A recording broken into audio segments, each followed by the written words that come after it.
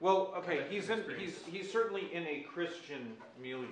Okay, he's in a country of Christians and that sort of thing, as opposed to Jews or Muslims or something like that. And he's writing for an audience that are Christians. But Almighty God could easily be said by a Jew as much as by a Christian, right? Same God, actually, right? So, do you see him saying anything about Jesus? No. That's what would indicate real Christian belief, right? Okay, so, but one interpretation of it is that he actually is an atheist and an irreligious person, and he's against the power of churches because he wants supreme political authority to exist in a political individual, not in a church. And that these expressions like Almighty God and so forth are a kind of audience control. This is how you talk to people who actually have those beliefs. Mm-hmm. Okay, so he doesn't want people just to reject the book because some atheist wrote it, and I don't read stuff atheists wrote. So he has what we call plausible deniability about his atheism. Okay? But yes, he's in a very Christian context with a Christian audience, a Christian country, Christian armies warring against each other of various kinds. Okay? Now, what I want to do today is more carefully go through these last chapters of Human Nature, where we get the account of the laws of nature. And I introduced those last time we met, way back last week, seems like years ago. But we had to progress through it rather rapidly, and how it is we derive these laws of nature, and how these laws of nature result in a body politic or a civil society or a political society, basically. How we get from this state of nature, which I'm using this piece of art to characterize what it's like, the war of all against all, in which life is not only nasty, brutish, and short, but also, what else? Poor and solitary, nasty, brutish, and short. And we went through a lot of that, but I want to review what he says about natural right and make sure everybody is keeping distinct in their minds the ideas of natural right on the one hand and natural law on the other, because they are not the same thing. So if you remember what he says about natural right in Human Nature, I'll just read it to you. It's not against reason that a man does all he can to preserve his own body and limbs, both from death and pain. And that which is not against reason men call right or just or blameless liberty of using our own natural power and ability. What are our natural powers and abilities? We have at our disposal. Yes, physical strength, wit, passions, and reason are the four that he gives. Okay? So, we have those by nature. We're born with those. Those are congenital benefits that we have just by virtue of being the kind of things that we are by nature. And so, by nature, we can use these powers however we want. Okay, so it's a right of nature that every man may preserve his own life and limbs with all the power he has. Every man by nature has a right to all things. And by comparison, this is how it's put in another political work of Hobbes, De Cive, and then in Leviathan.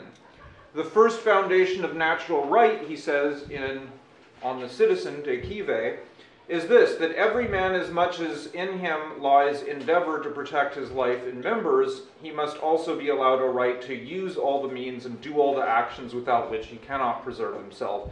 Nature is given to everyone a right to all. And in Leviathan he says, the right of nature, which writers commonly call jus naturale, which means natural justice, really, is the liberty each man has to use his own power as he will himself for the preservation of his own nature, that is to say, of his own life, and consequently of doing anything which in his own judgment and reason he shall conceive to be the aptest or best means thereunto. Okay, so that's what we all have a natural right to. Okay, before there's any such thing as natural law, okay, even in the state of nature, we have that natural right. Okay, now let's talk about Hobbes' views on laws of nature.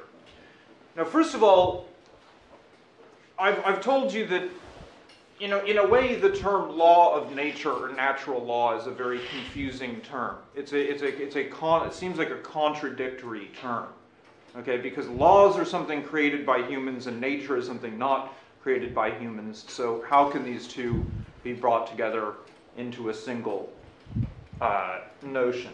It's like saying artificial nature or natural machine or something. It doesn't. It should sound awkward. We hear it so often that it doesn't sound awkward anymore, but it is an awkward notion.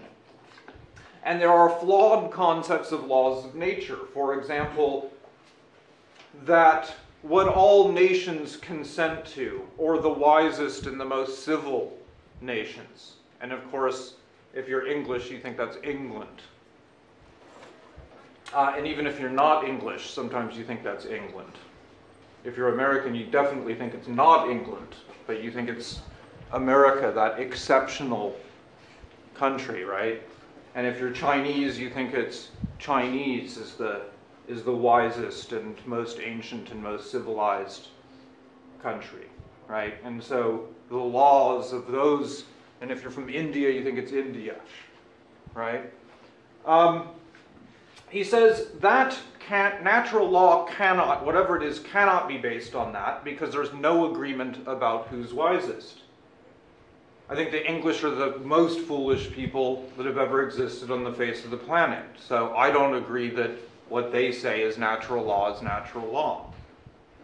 Right? I think the Chinese have way better laws than they do. So we could never possibly reach agreement about that if we took as our standard what is considered to be the best nation or what supposedly all nations agree in. There is no agreement about that. So that can't be what natural law is. And sometimes it's said it's what all humans consent to or what all humans agree to. One problem with that is there is no such thing. There is nothing that all humans agree to. And it's also a problem because if all humans did miraculously agree on something, then that would just be part of our nature itself, and that would have something to do with natural right, and we couldn't violate it, so it couldn't really be a law. Okay, of course we can break laws. You can obey laws, you can break laws. Okay, and there's no reason why natural laws should be thought any different. So Hobbes distinguishes and says these aren't what natural laws are, and his theory must be something other than this, than saying all countries end up agreeing with this, or even all people end up agreeing with that. So his theory of natural law does not have to be something that all people or all countries agree on, or even that any country or any person agrees with. He derives his notion of natural law from reason, one of the four powers as he summarizes it.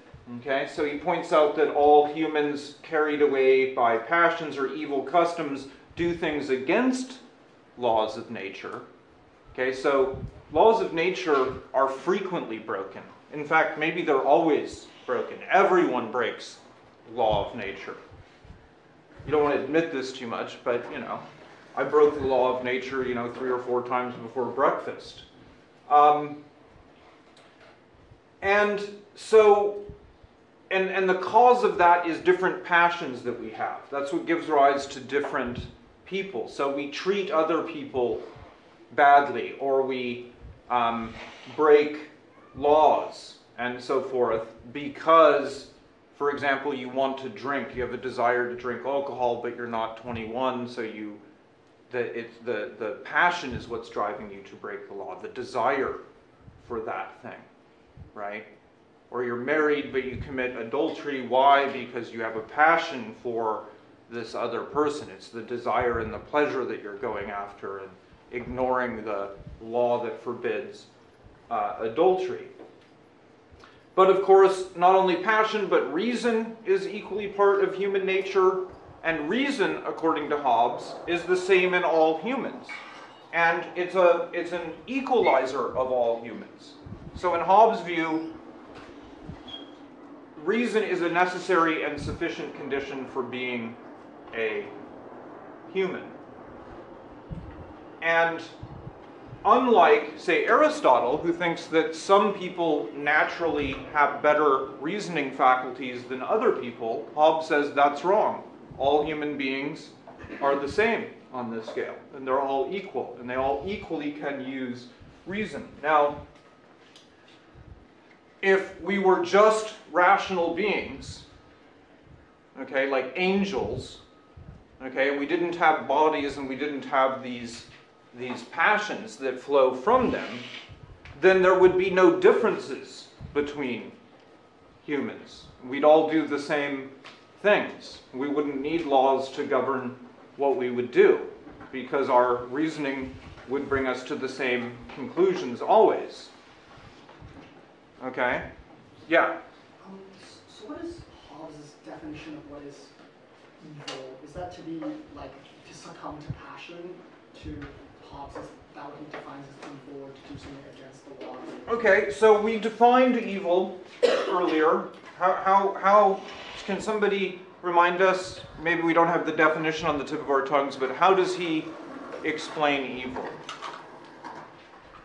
That which you as the individual find bad, or discomforting, or something that is against your passions that you find bad, you just often call evil.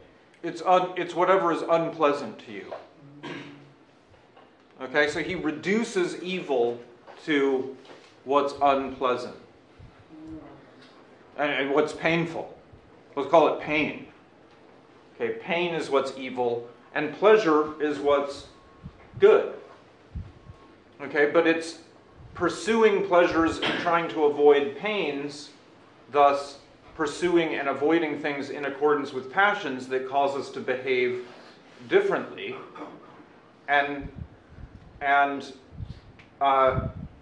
So those differences are always going to result in differences between countries, between individuals, and so forth, and so they can't really be the basis of a natural law. But reason can, because, again, according to this claim, maybe he's wrong, maybe Aristotle was right, and some people naturally have deficient forms of reason, so deficient that they are naturally slaves, and other people are naturally masters, and those natural masters should, by nature, govern those natural slaves. That's Aristotle's view. You can take my course on Aristotle if you want to learn about that view, like Phoenix is suffering through.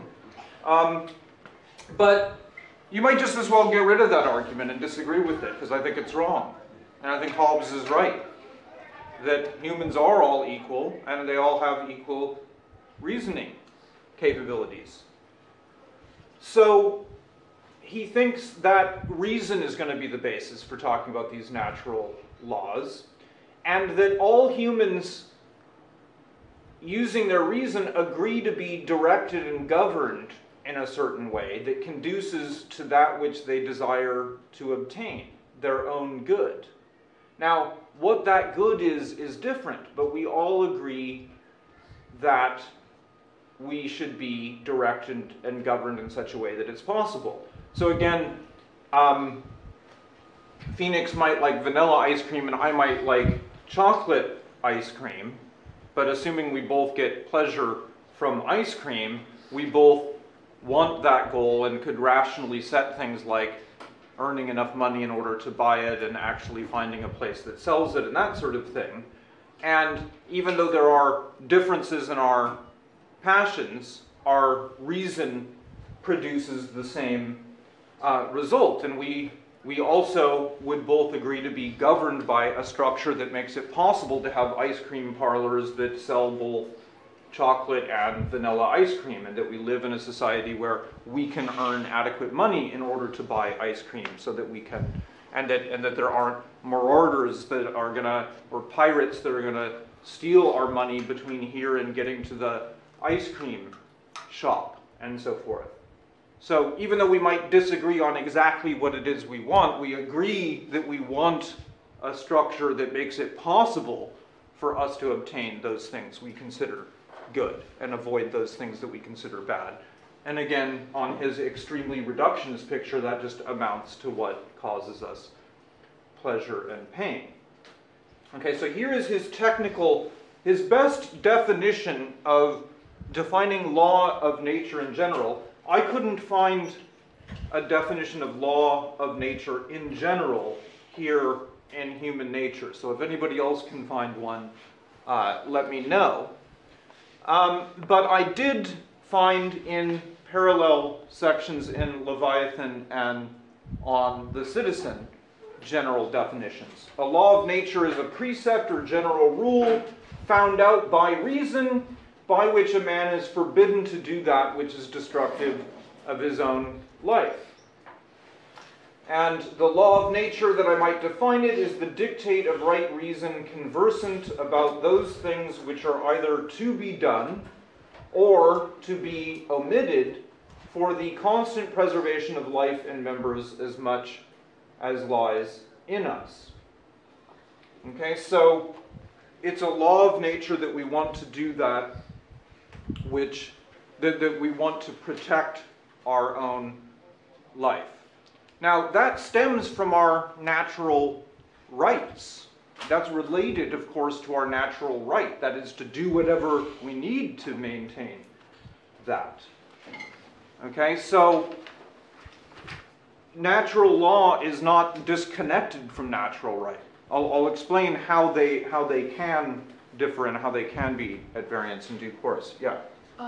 So he says like general rules come about from reason, but like isn't it indicative of like the fact that there are no really general, like there's I guess a few general rules, but for the most part people also disagree about the general rules. So doesn't that also like lead him to believe that there's no such thing as like okay, first of all, where are you getting the term general rule?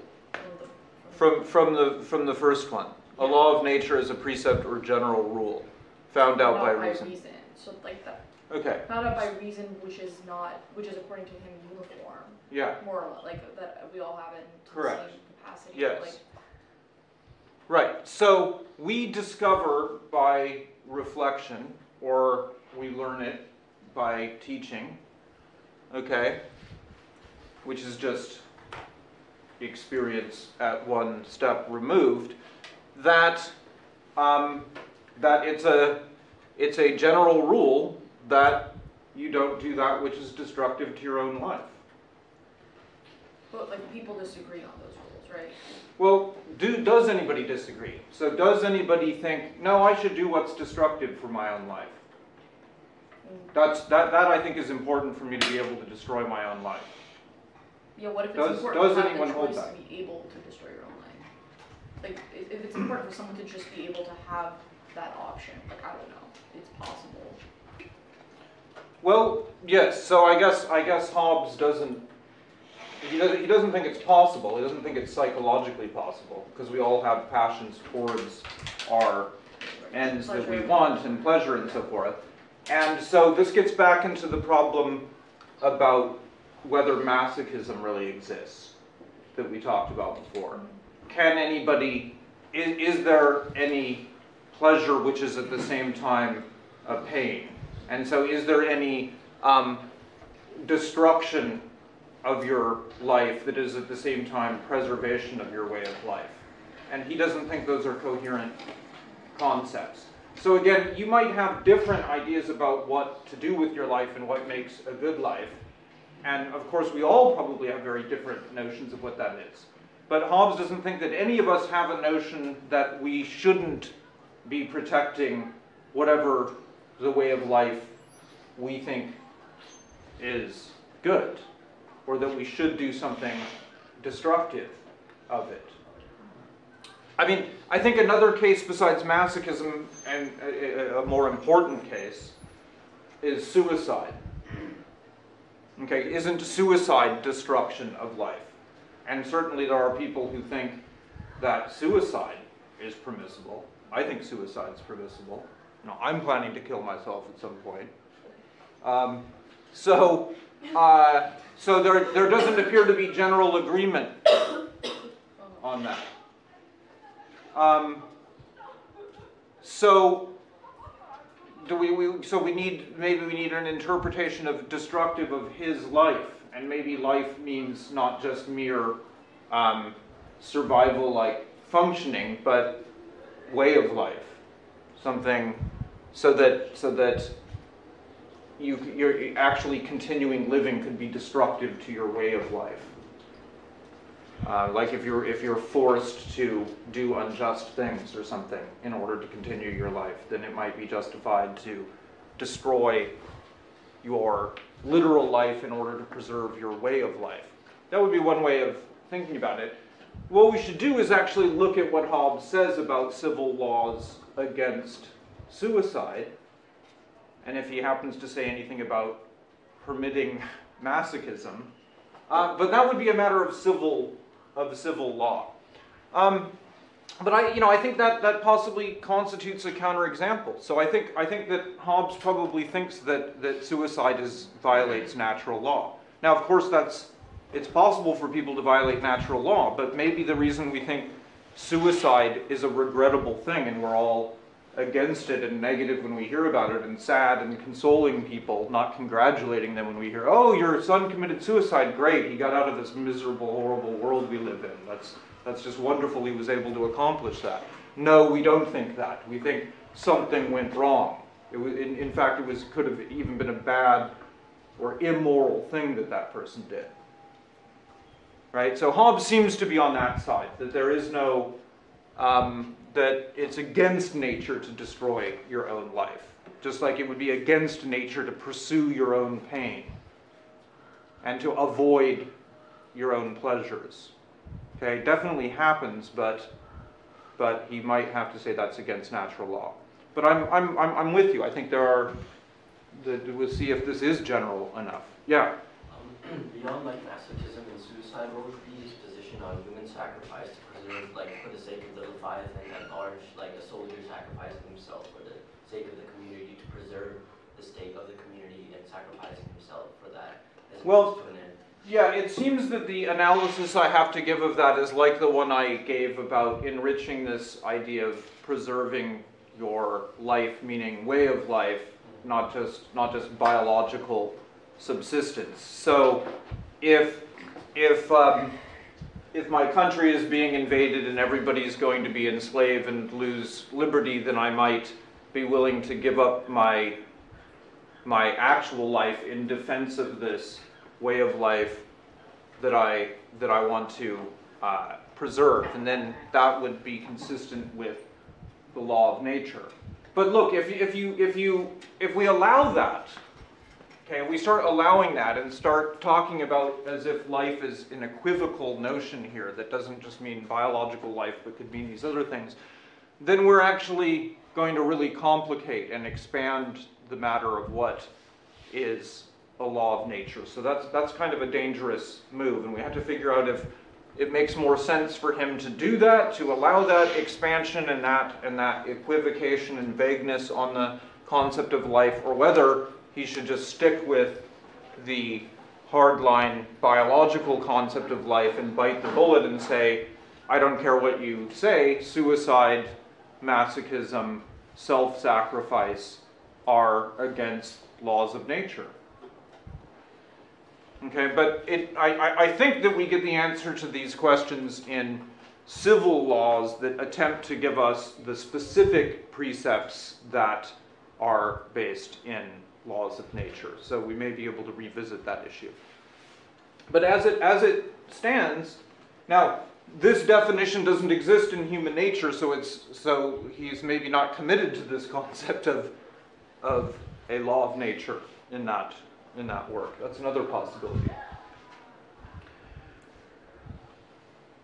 So let's look at formulations of what he says is the fundamental law of nature, and we can continue to interrogate them along these lines that these questions have profitably raised. Okay, so here's the one that we get in 15, section 1.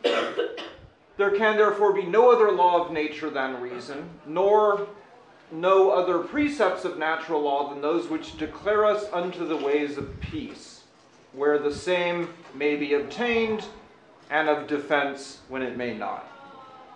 Okay, so the fundamental law of nature is pursue peace. You may not have realized from looking at this picture of him, but Hobbes is a pro-peace sort of hippie, right? That's why he has long hair and is wearing this strange collared thing, okay? Because he's a peacenik. He thinks everything we do has to be for the point. The most fundamental basis of all laws and of all society is that we should pursue peace.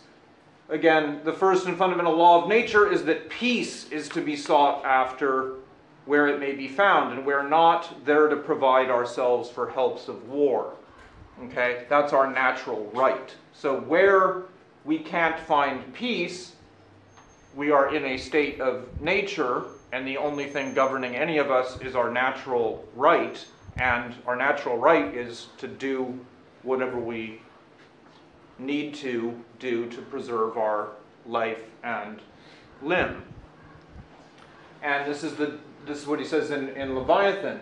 It is a precept or general rule of reason that every man ought to endeavor peace. Okay, and endeavor was a technical notion that he defined in relation to passions and so forth. We ought to pursue peace as far as he has hope of obtaining it, and when he cannot obtain it, that he may seek and use all helps and advantages of war. The first branch, of which rule contains the first and fundamental law of nature, which is to seek peace and follow it. The second, the sum of the right of nature, which is by all means we can to defend ourselves. Now, by the way, in Human Nature, De Cive, or On the Citizen, and Leviathan, there are 3 different enumerations of the laws of nature, and there are actually a different total number of laws. And they seem to grow as he goes on. He thinks, oh, I forgot an 8th law of nature that I should have added in there. And so there's 20 or something in Leviathan, where there's only 14 or whatever listed and numbered here. But that's not all that important, although somebody could easily look at why did he add this other one in the Leviathan, or why did he add this other one in De Cive that he then drops in Leviathan, but he added it versus Human Nature. So he's working out exactly how the theory goes, but there seems to be agreement on what the fundamental law is. Okay, that we need to pursue peace. Yes? I'm trying to apply this logic of, like, you can use war in order to pursue peace. But, like, I feel like this can run into so many problems. Well, okay, first of all, you can't use war to... It's not that simple of you can use war to pursue peace. It's where you cannot obtain peace, there you are permitted to engage in war. Right, but still, it seems like this could run into lots of problems when people have a wrong idea of what peace means. Well, that's true. and we'll get to that, but I just want to make sure we're not creating a false problem here that he's saying that war is instrumentally justifiable for the sake of peace. Right, where you cannot achieve peace, you can use the tools then of war to achieve yes, peace. Yes. Exactly. Okay, so that's actually a much different claim than that you can use war in order to achieve peace. Okay, so fine. I shortened it, but yes. Yeah, even with where you cannot achieve peace, you can use war to achieve peace. this seems void for vagueness. So vague that I mean, after all, we killed Soleimani with a drone attack because we're pursuing peace. Yes. And he planted roadside bombs in Iraq because he was pursuing peace. Right. Okay? And so both of us in going to warfare there are pursuing peace, right? So there's something wrong with that. That can't possibly, that's internally contradictory. So it must be wrong to describe one or both of those acts as pursuing peace. And we need a more substantial indication of what it means to pursue peace. If the book ended there, in chapter 15, he said, so everybody pursue peace, and he really was just a hippie that was wearing a peace symbol or making a peace sign and saying, yes, we should all pursue peace, that would be lame and would go nowhere and would have exactly the problems you're talking about. Okay, so that's why he gets very specific and specifies, 14 or 18 specific laws of nature that follow from this fundamental law that indicate exactly what he's talking about by pursuing peace. So he has a very specific notion of what it means to pursue peace. And it's going to be very different from a lot of other people's notion of what it is to pursue peace. Okay, so pursuing peace means for him supporting essentially a monarchical authority. All right. Now, I'm an anarchist. I don't think that there should be any government, there shouldn't be any kings, there shouldn't be any legislatures or anything. So I disagree with him. I think all those organizing all those things end up causing war, and that if you want to get rid of war, you need to get rid of governments and government authority. Okay. So then I have a very if that's really Monty Johnson's view, then I have a fundamental disagreement with Hobbes' non-fundamental laws of nature, although I would be agreeing with him about the fundamental law of nature, that I think we should all pursue peace, but I think you pursue peace by dismantling authority structures instead of building them up, like he thinks. Okay, so he is committed to a specification, an extremely specific set of arguments that derive from this fundamental law, and not just the general statement about peace, which again would be lame, and it is lame when it's just made like that. Okay? Does Hobbes think that while you're endeavoring in peace, since you don't have peace, that you're then in a state of war? Yes. Okay, so it's one or the other. If you're seeking peace, well, then you necessarily this is an interesting question, because we can ask at what point you're no longer at war, and so you are required to do the things consistent with peace, consistent with these other natural laws, which we'll get to. And what is the actual moment where we can say that's happening? We'll raise that as a problem as we go through these other ones. He tries to avoid that by a sort of step-by-step process of exactly how you know when you're out of the law of nature, where you're out of the state of nature. But the thing is the state of nature never actually goes away. And we can be out of the state of nature in this classroom because we all agree to a common authority. Monty Johnson, the god of this classroom, the sovereign and god of this classroom. We all agree, I have authority, what I say goes, and so forth, and so we have a nice peaceful situation in here. But when we get out into that crazy world out there where people ride bicycles in a chaos of people, okay, you step right into a state of nature out there where people are breaking all these rules, and you have to do what it takes to defend yourself. Like the other day, a guy almost drove a bike into me, and so I had to push him out of the way. I don't normally push people on bikes, but it was either him or me. Okay? And maybe in this country, you know, in theory, we have a civil society here. I think it's sort of collapsing very quickly, but we've got a civil society here. But what about our relationship to other civil societies? What about our relationship to Iran? Okay? So that, Hobbes says, is a state of nature. The relationship of one commonwealth to another is just a state of nature. You can do whatever you think you need to do to preserve yourself. Thus, we can assassinate their people, they can bomb our troops that are occupying some other country, and we're not required to pursue. We're not beholden to any particular authority there, because there is no common power or measure that we all have to agree to. Okay, so it's not like the state of nature just goes away and now we have world peace all of a sudden. The only way that could happen, on Hobbes' theory, I think, world peace, would be world government. That's why I was saying the other day, the extension of this theory seems to be to require that we have a world government.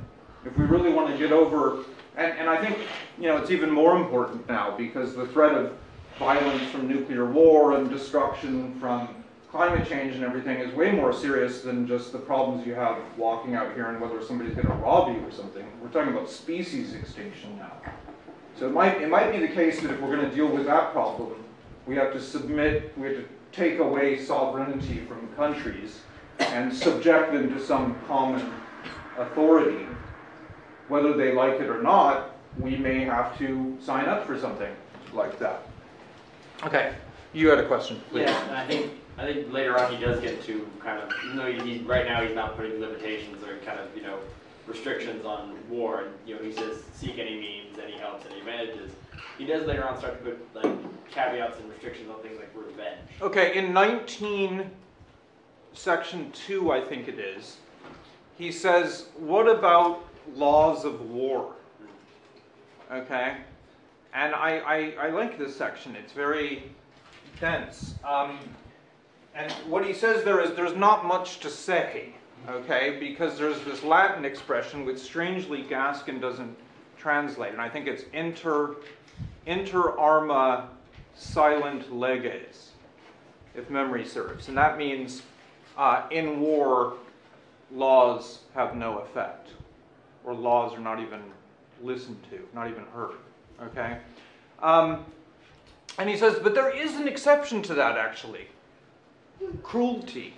Nobody thinks that cruelty in war is a good thing. No one thinks you should not just destroy your opponent, but, you know, torture him very slowly and so forth.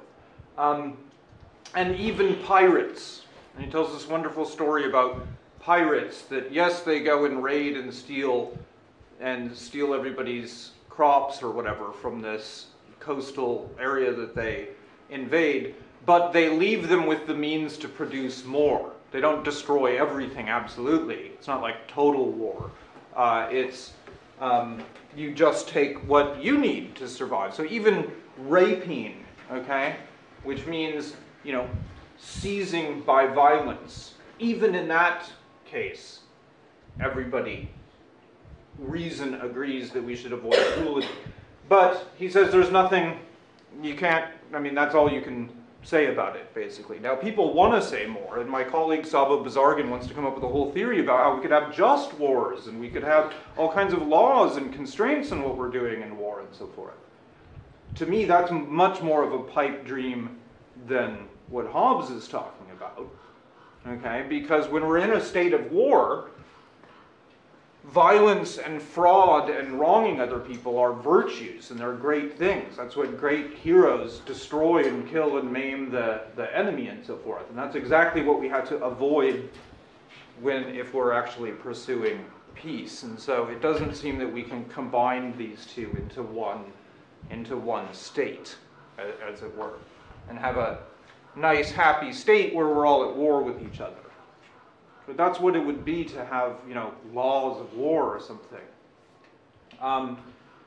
So that is a doubtful notion. Now, let's just rapidly proceed through some of the other laws to see how specific he gets and how he tries to get from this general and admittedly vague notion of peace to where he wants to go. So what he treats next is the second law of nature and human nature, is divestment of natural right. Okay? So a precept of the law of nature is that every man divest himself of the right he has to all things by nature. So yes, I have this natural right that just stems from my natural powers and abilities to do whatever I want, whatever I'm strong enough to lift, whoever I'm strong enough to attack or exert my will over. But if I'm pursuing peace, the first thing I have to do is say, I'm not going to do that. I'm going to give up that right to do whatever I want. So the fundamental law of nature is to pursue peace, but an immediate implication of that is divest yourself of this natural right that you have. Okay? Towards contributing, as we'll see, to a civil society. Now, you can never ultimately give up that natural right. You just divest yourself of it if you can pursue peace and reasonably get it then. But if your society collapses and if all authority collapses here and it's every man for himself in a war of all against all, then your natural rights are still intact. You can still do whatever you have to in order to survive. And where there isn't a civil society, you travel to some other place like Texas or something where it's all marauders and pirates wandering around, then you have your natural right to protect yourself. If somebody's attacking you when you're walking to your car after class, okay, and so peace has been violated, you still have your natural right to defend yourself and attack that person, prevent it from happening. Don't be cruel, because we all agree that's wrong, but you still maintain that natural right. But in pursuit of this law to always promote peace, we need to divest ourselves of this right to do whatever is in our power to do. Okay, and that is reiterated. I've given you the parallel passages on the Citizen and Leviathan. He makes distinctions and gives definitions distinguishing between a gift, a contract, and a covenant. And the reason this is important is because the third law of nature is that you should perform all covenants that you've made. So what is a covenant? It's not a free gift, like when I just give you 2 tokens to use in this class and I just, out of my own generosity, give you that currency, not expecting any reciprocal benefit.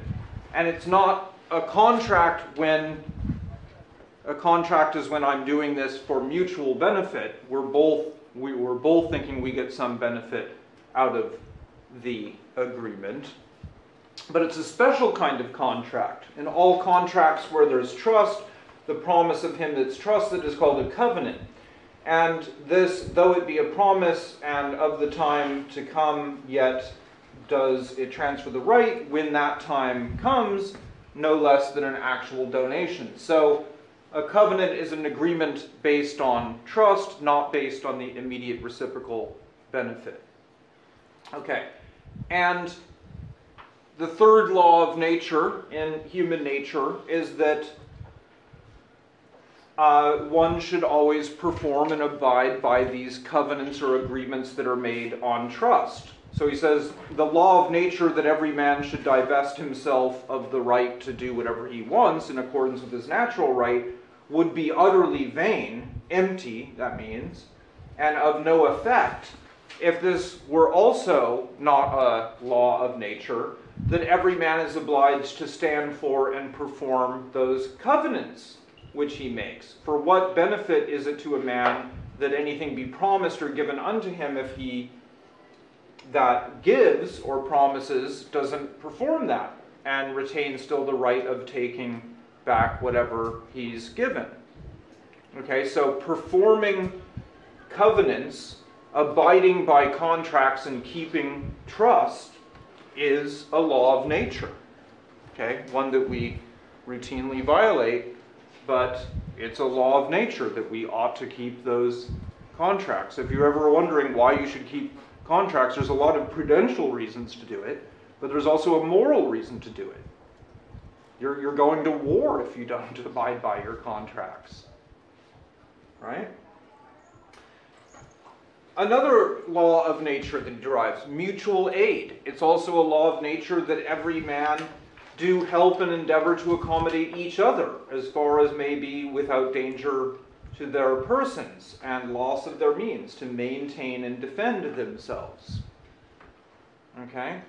Otherwise, if you aren't helping, as he says, foreseeing the causes of war and desolation proceed from those passions by which we strive to accommodate ourselves and to leave others as far as we can behind us, it follows that that passion by which we strive mutually to accommodate each other must be the cause of peace.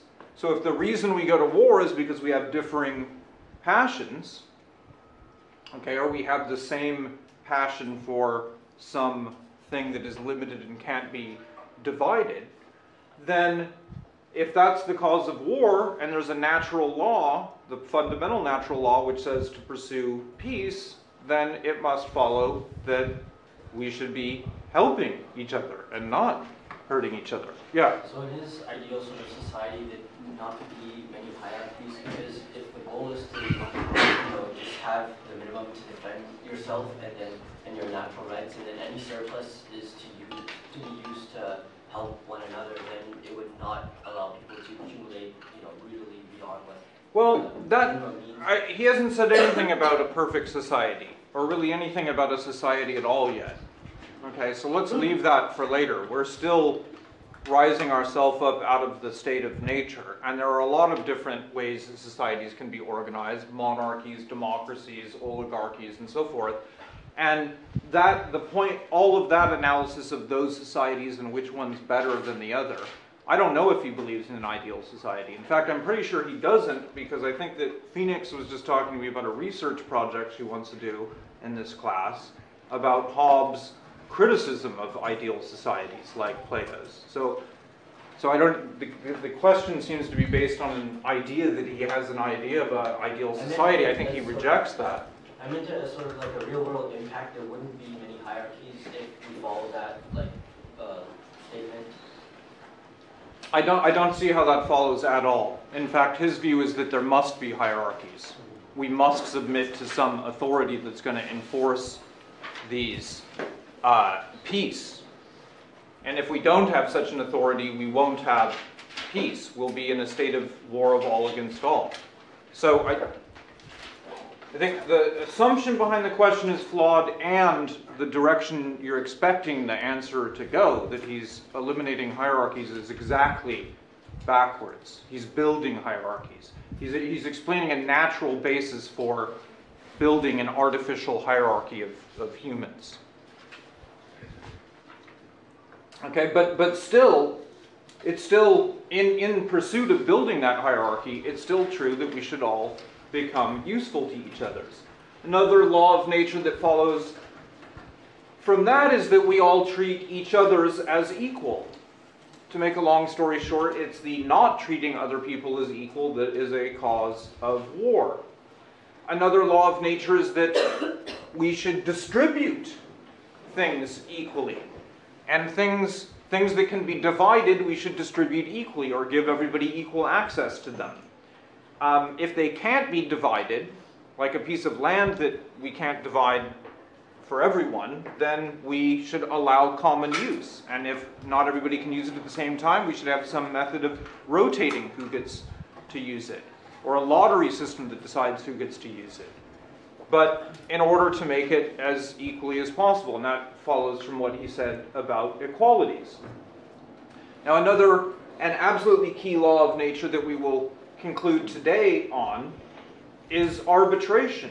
So if there's controversies about how things are distributed and who gets to access the park at a certain time or whatever, we ought to mutually agree upon some arbiter who we both trust, and we mutually contract or covenant to agree to implement whatever they say. Okay, so we submit to the judgment of an arbiter.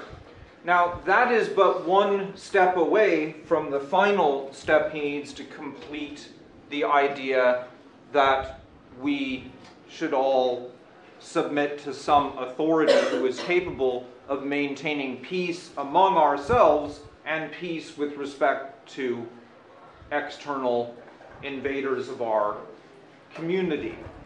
Okay, so that's what we will discuss next time, in addition to the beginnings of civil society and the artificial body politic, and we'll have concluded his account of human nature and the human politics.